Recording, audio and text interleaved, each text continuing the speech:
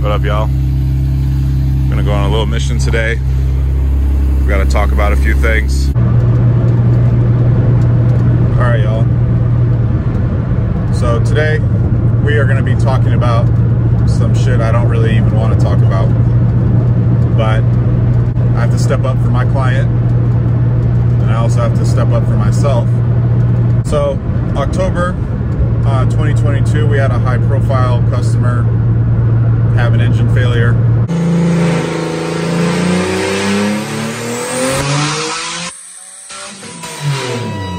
It was a blown head gasket, and we had sent the engine back to the shop that built it, and they deflected blame to pointing to too much heat, too much detonation, and so on and so forth. They had pointed at some bearing wiping being a obvious indicator of detonation, which is, we're going to get into that in a minute.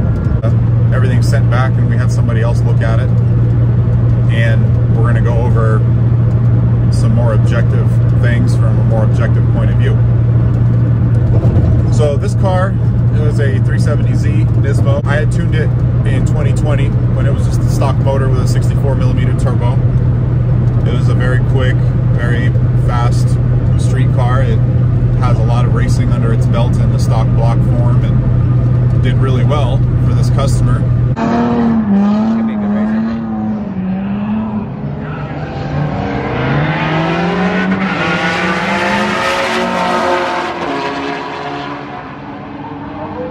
Damn, he got him. 136. Holy fuck. Oh, he went 137. The vet did.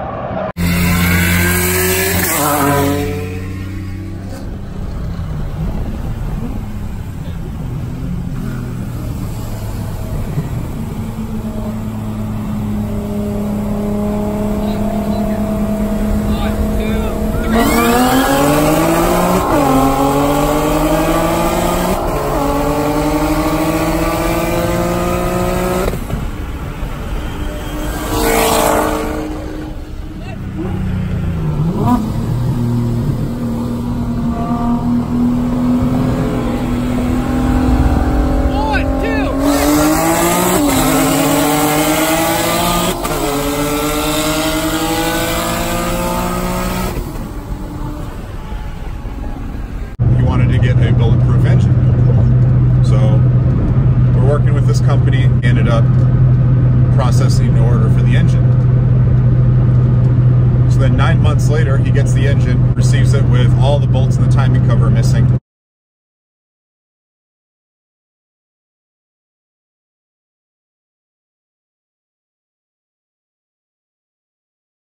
And leaking oil from the timing cover already.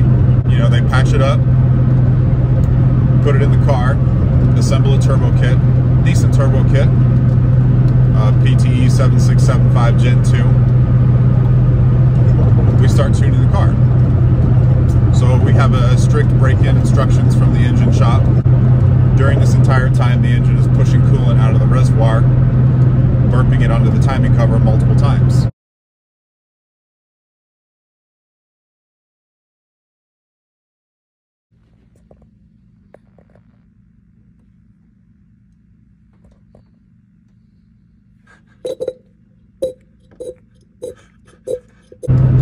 Okay, so we're green lighted to start boosting on it.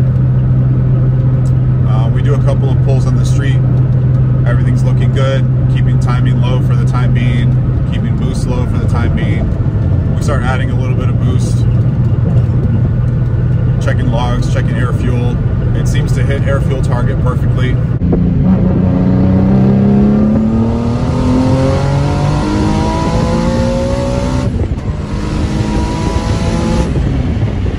Perfectly, and eventually we get it on the dyno. So we start dynoing the car. It's running fine. It's making 850 wheel or so. Try adding power. It's not picking up a ton. We had 2 dyno runs at over 890 horsepower, and at that point I had told him we're gonna have to keep it around 850. This combo doesn't really like, you know, more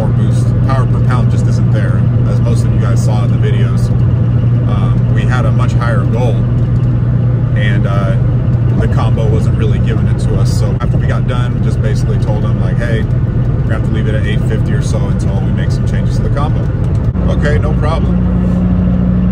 So the car sits for a while, turns it back on after about 30 minutes, and then it just starts puking coolant out of the exhaust. He tops the coolant off and drives it back home. So he's driving it home from the dyno with a blown head gasket. It's about an hour and a half drive. So takes it out, takes the motor out, sends it back to this place. The problem with tuning a high horsepower setup in general is there's always going to be some kind of finger pointing or some bullshit going on when there's a failure. I try to be as objective as possible. From a tuning standpoint, all precautions are taken, you know. When we got the engine back, we had somebody else look at it and actually measure everything out. This is kind of where I'm going to get into how internal combustion actually works. So pre-ignition and pre-detonation is basically cylinder pressure spikes, where you have combustion before the spark plug lights, before the coil lights the plug. When that happens, the pistons are the first line of defense, basically what you're going to see when you try to do a failure analysis on it. So you're going to see in this teardown that the actual pistons themselves have no evidence of detonation. They don't have any evidence of damage. So usually when you run a little bit hotter of a tune than you need to, you tear the engine down, you'll see micro welding on the piston.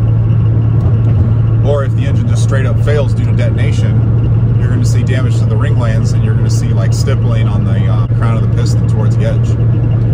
So these things, or this will only happen on most or all cylinders if it's an actual tuning issue, because the ECU is firing all 6 coils at the same amount of ignition fans. If you only have it on 1 or 2 cylinders, then you do have a mechanical problem still with detonation, but it's a mechanical issue. So I need to clarify that first. You are looking for a failure point, and your pistons and your ring lands look normal, they look good, they look like just normal signs of wear, then you don't have a detonation problem. You don't have a problem with excess heat. You don't have, basically detonation is your end issue, but the root cause of that could come from multiple things.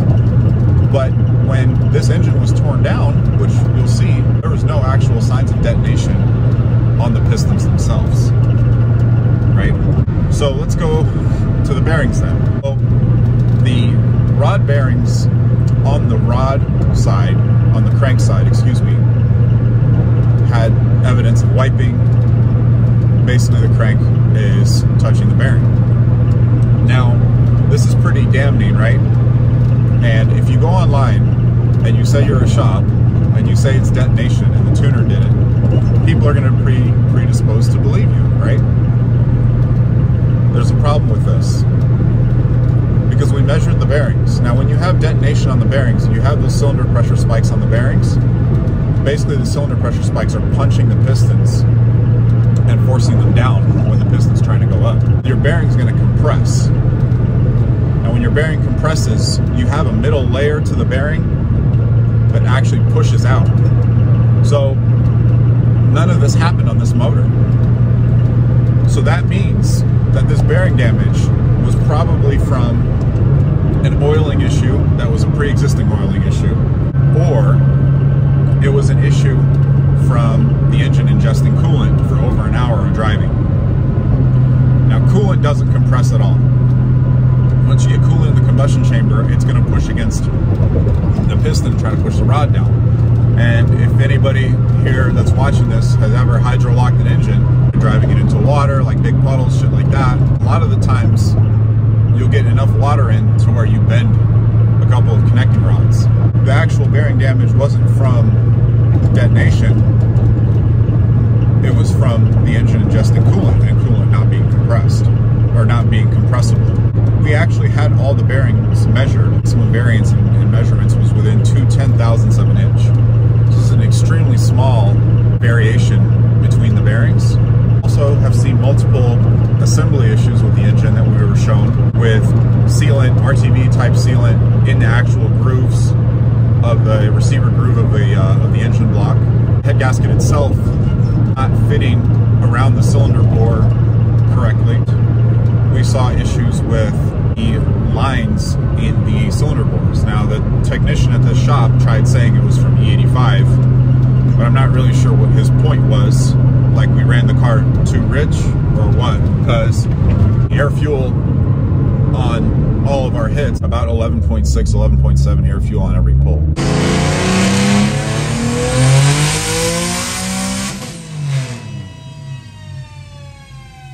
It was debunked pretty quickly. The actual issue with that was assembling the engine dirty. So, not sure why they brought that up. It's kind of a moot point for me also. If it does get to put together slightly dirty and it works, like, I mean, nobody's gonna care. If it works, right? The actual head gasket surface was hanging over the cylinder bore on a couple of the cylinders, ones that actually had coolant in them. So it definitely seems like there's more here than meets the eye. All of the topics that they had touched on regarding inlet air temp, timing, boost pressure, heat, exhaust back pressure, all of those types of things, these are all things that on a teardown you would see on the pistons. If you talk about detonation and pre-ignition, the pistons will tell you. The pistons will snitch on you 100% of the time. You know, can you lift the head on a bulletproof motor? Yes, you can. Can you lift the head from detonation? Yes, you can. Absolutely. Can you lift the head from a shitty tune? Yes, you can. 100%. But what happens when the head lifts and there's no signs of detonation on the pistons? The last thing I'm going to leave you guys with is this particular head gasket design. The manufacturer of this head gasket requires the head gasket to be retorqued after the car's been ran at operating temp. We were told that this is not a requirement. We were told that this is never needed to be done. And the manufacturer of the head gasket and the manufacturer of the hoop system all told us that it was a requirement. So we're dealing with a motor that lifted the head on it with a head gasket that wasn't retorqued, and the blame was pointed somewhere else. The actual full documentation, an unbiased source explaining the entire breakdown of this engine. Okay, first things first, we're going to talk about bearing wear. Number one thing that was brought up was detonation, pre-detonation, right? So what they're claiming as the detonation here is this mark, the shiny bit here. If you take this away, you're looking at this shiny bit here. This is on the rod side. So this goes, this would be this side of the rod, okay? So there's a couple things you can look at on there. The first thing that I don't like is we've got striping across the entire bearing. Top and bottom, yes, you have more wear on this middle spot here, but I don't believe that's from detonation. I believe that is from the fact that it was chugging coolant after it was removed from the dyno, and so we're trying to compress something that is not compressible on something that already is 12-to-1 compression, right? So huge combustion chamber pressures after the head gasket was lifted, because you have water that is not compressible, right? The reason why I don't believe this is detonation is a couple things. One, when you see a motor that has been detonated on the dyno, especially something that makes close to 4 digits, has been detonated on the dyno, you see a few things. Number one, I brought this out from another relatively high boost application that was being detonated. If you can see in here, I'm gonna have to do a little peeking behind the camera here. On this rod, you can see that we have a gap on the sides. That is because this bearing is no longer tight in this rod, because it has actually been collapsed in like this on these outsides from being smacked right here too many times. Okay, so on a full power pull, you start detonating. It does not take all that long to do that. The things that come a little bit later are too much detonations begins to flutter the rings. Okay, so when I look at this one, you know, has some movement on the ring, but even this one is not that bad, right? The other thing that we would look at is the rod bushing on the small side here. If the bushing is smashed out on the bottom side of the pin, opposite from the top of the piston, if it's smashed out there, that's another sign of huge amounts of detonation. That's the stuff that we look for that is not necessarily obviously apparent to everyone. The obviously apparent signs of detonation is piston marring, right? I do not have a good example of that here. We're talking about little chunks that look like they're breaking off of the piston, melting of the piston towards the sides. Any spot where you have a sharp edge typically will have some type of deformation if you're pre-detonating, because the heat and pressure is too much, right? So these are the two pistons out of this VQ37 VHR, 12-to-1 compression. Here's what I see. But let's look at this one that hasn't been cleaned. This piston has a ton of sharp edges on it. A ton. I mean, it has every sharp edge that you would typically want to avoid for something that's going to be in a high boost application with detonation being a possibility, and none of them are deformed. Not a single one of them is missing. We have no chunks coming off. We have no spotting almost where it looks like it's been impacted by anything. You have none of that. Okay, and this is number 6, by the way. All right, give you another look. This is the one that was clean out of the motor. So what are we going to look at here? We're going to look at, is that ring fluttered? I can't get it to move at all. It spins nice and tight in this groove. I have no problems with that, or the second one, or the third. Okay. We're going to come in here. We're going to look in that rod, right? That bushing is not squished out at the bottom. It's not smashed. Okay, the pin moves freely, no smash bushing, no problems there. So the other thing that you would be able to do is you would be able to slide this in to this rod from the side with the cap on it, because this would be compressed so much. And we can't do that. Huh? Kind of can. We can't get it fully in there. It's super tight still. Do you mind taking that and removing that rod cap for me? So a lot of this points to the consumption of coolant in the combustion chamber as opposed to detonation. When you look at the heads, you'll also see the same thing. We'll bring over the heads at a later point, but when you look at the heads, you see the same thing. There's no markings of detonation. One cylinder does have damage to a cylinder wall from consuming something, but there's no markings of detonation on the heads. The head gasket doesn't show markings of detonation. And then the last thing is these cranks are very strong. A lot of guys making really, really big power on these cranks. And one of the first things I noticed was that the bearings had a sine wave pattern to the wear on the crank. So I'm actually going to move the camera here in just a second after we look at this rod. Again, this is your rod side. This is the side with the marking on it.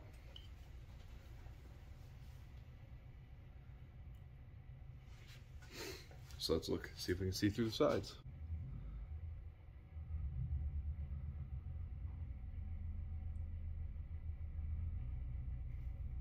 Right?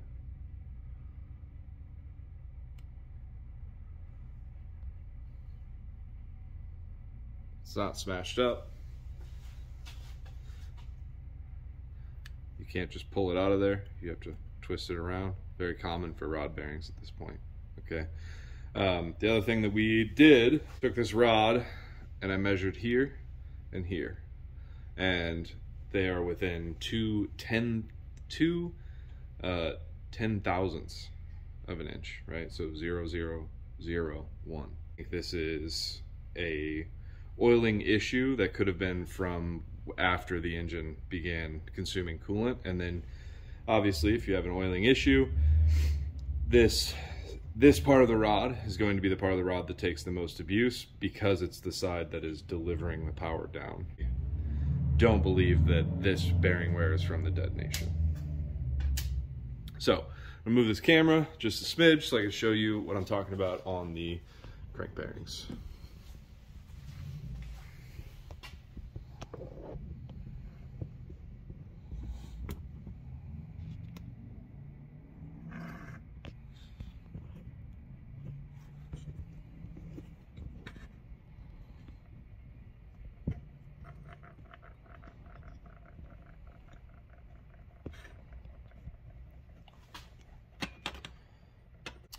Obviously, these are worse in the rear, but the thing that I noticed immediately was the sign of wear here.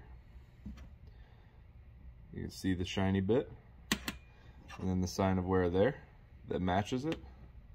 And then on this side, we're down, and then on the block side, you have the opposite. So this crank was under a tremendous amount of stress, so it was actually making like a sine wave pattern, which is something we see when the combustion pressures are extremely high from trying to compress something that is not really compressible. There's too many people running this crank at a high level for me to believe that this crank is just that wobbly, but that is another sign of something that I think, you know, caused a lot more of the damage here than we're giving credit to. All right, this is cylinder head gaskets / O-ring problems. Start with the gasket, and then we'll talk about all the things that I believe were incorrect about the gasket. Then we'll talk about the installation of the gasket, and then we'll talk about the retorquing of the head. So, in that order. So, on this motor that we're looking at today, we also are running a copper head gasket with a steel hoop in the head and an O-ring receiver groove cut into the block. Okay, very good way to set up stuff for high boost. This head gasket exists on the motor like this, right? A couple things about a head gasket like this. One, the only thing that should be between the aluminum block and the steel hoop is the copper gasket, okay? So we have on this, you can see in the receiver groove, this groove that goes here, in that groove, almost across the whole head, we have not really looking like a copper coat, kind of. It's a silicone sealant of some type. And then the blue is, I believe, the helicopter sealant that I can't remember the name of right now. Both of which are in that groove, okay? So, really, the only thing should be steel hoop on copper into the aluminum block. And that gives you your best case scenario of no leaking. One of the things that was told to me is that these motors do not get the head gaskets retorqued. The customer who just brought this to me to look at, to tell him if I thought it was savable, asked me if this should be retorqued. And every copper gasket has to get retorqued. I don't care if it has an O-ring groove. I don't care how much sealant you use on it. They all have to get retorqued. After heat cycle, maybe honestly 2 heat cycles, you retorque it, okay? So every company that makes these gaskets is going to have a specific instruction set, and the company that makes these gaskets sent me the instruction set, and I can guarantee you 100% they want these retorqued after a heat cycle.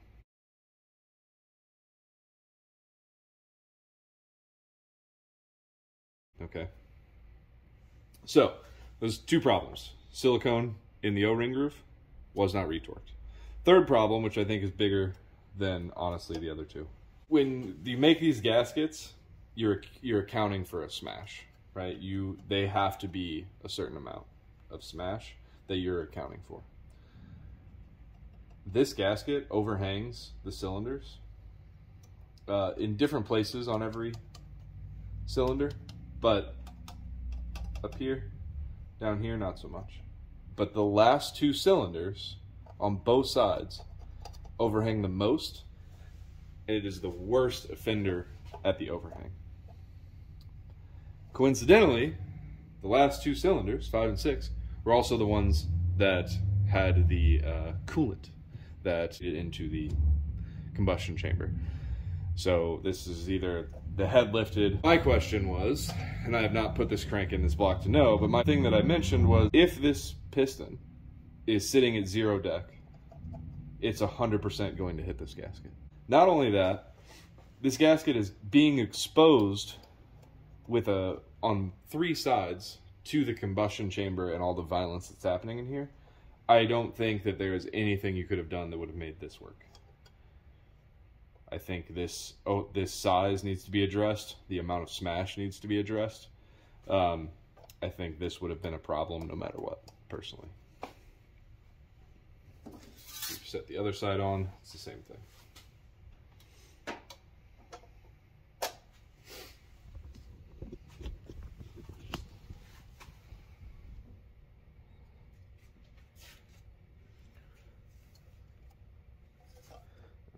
System, hold that.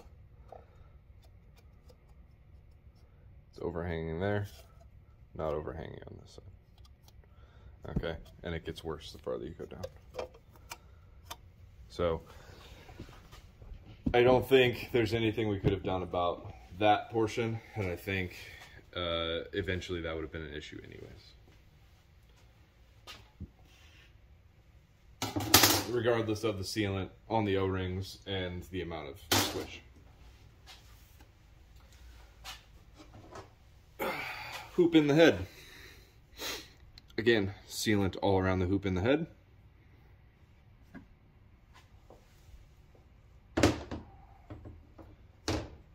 Now we're going to come over here and really have a close-up look at this.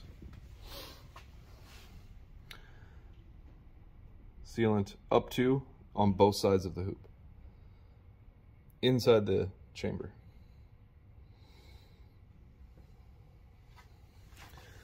This is the cylinder that has some damage to the cylinder wall. It also smashed into the head there a little bit. But again, if you're looking at these combustion chambers, if you're excusing this one that has this damage from a piece of spark plug, I believe is what the owner told me it was.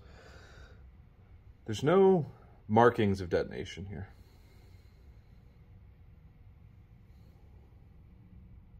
There's no chunking, there's no hot spots, there's no melting.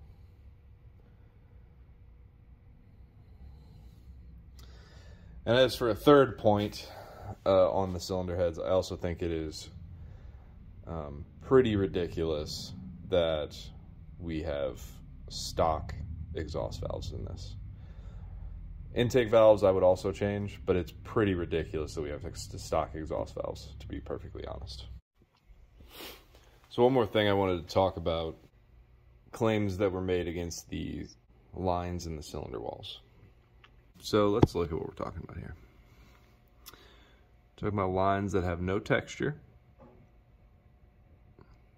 right? They are just dark markings. Can't feel them.